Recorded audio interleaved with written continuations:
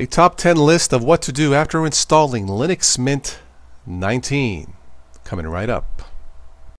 Alright, welcome back. Now keep in mind, as of this recording, this Linux Mint 19 Mate version, this is a beta. I believe the final version should be released at the end of the month if I am not mistaken, so please be aware of that. But in the meantime, you can certainly download the beta and start using these top 10 this top 10 list I've made out for you guys, because this is what I do immediately after installing Linux Mint. So I did make a list, and let's go through these quickly, then I'll show you. Number one, if dual booting, back up first. In fact, you should be backing up all the time, period, no matter what you do. Number two is change the clock format. Number three is update the system. Number four, faster software sources. Number five, clear startup apps. Number six, use the best weather app, in my opinion. Number seven, be careful installing graphics drivers. I'll get to that in a moment.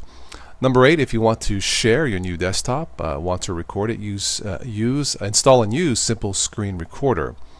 Number nine, use the welcome screen. Probably should have put that at the top. Number 10, if you are lost, you can join the live Total OS Today show currently Friday nights to possibly answer your question. Now these are in no, except for the first one, these are in no particular order in terms of what you should do. So let's go through these real quick. Of course, number one, you should be backing up even if you were not dual booting, whether you use Mac, Linux, Windows. Back up and back up again. I have 3 external hard drives and multiple USB sticks just in case something happens. Better safe than sorry. Alright, number two, change the clock format. I'm a 12-hour format type of guy, so right-click preferences, 12-hour, and that's done. Number three, we're going to update the system. There are several ways to do it. We can click this icon here. Now I already did a refresh, and I just have a few updates here, but let's get and refresh it again. I don't think it'll change that much, but just to show you.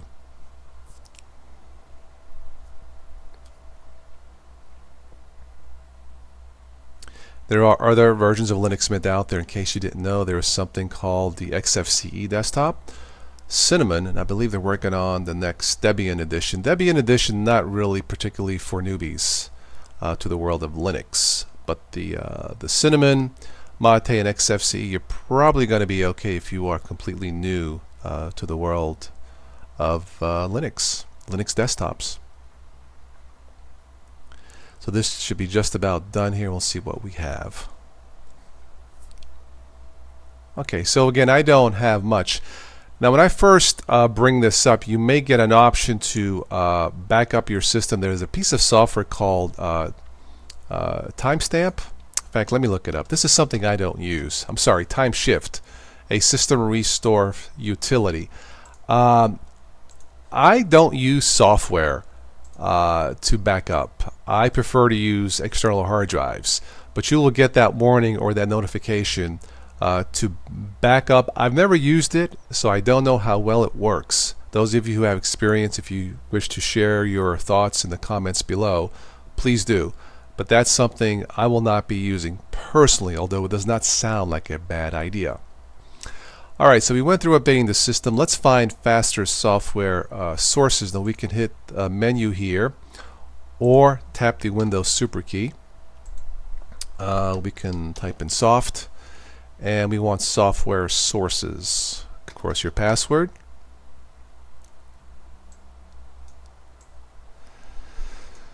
Okay, now I did this, so this should not change, but what we have here are a couple mirrors to select a faster server. Let's click the top one and see what we have. Now I'm guessing, me being in the US of A, that the USA option will be faster. Let's find out. And this shouldn't take long depending on your internet connection quality.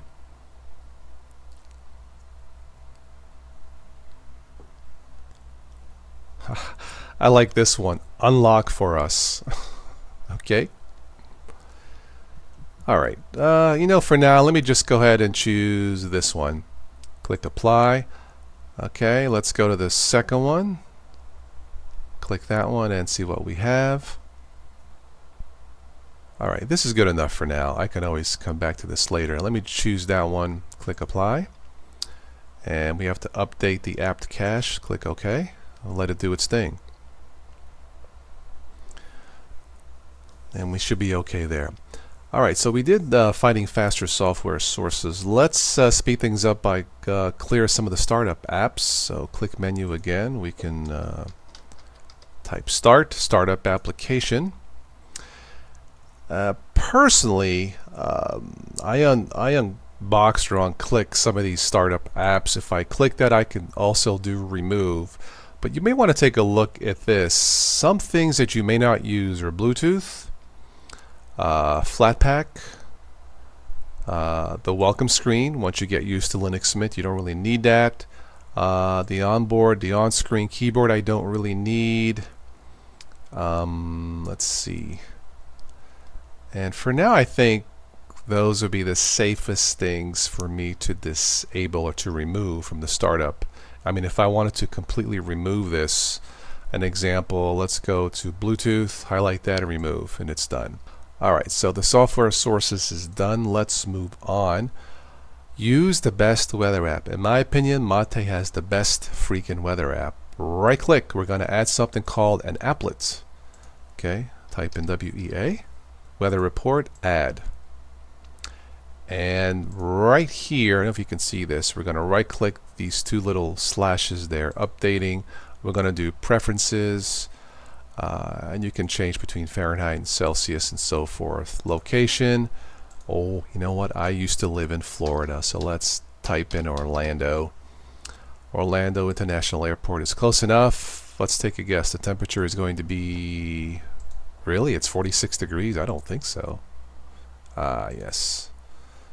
Oh, and low 70s. That's kind of cool for this time of year, actually. That's actually very cool.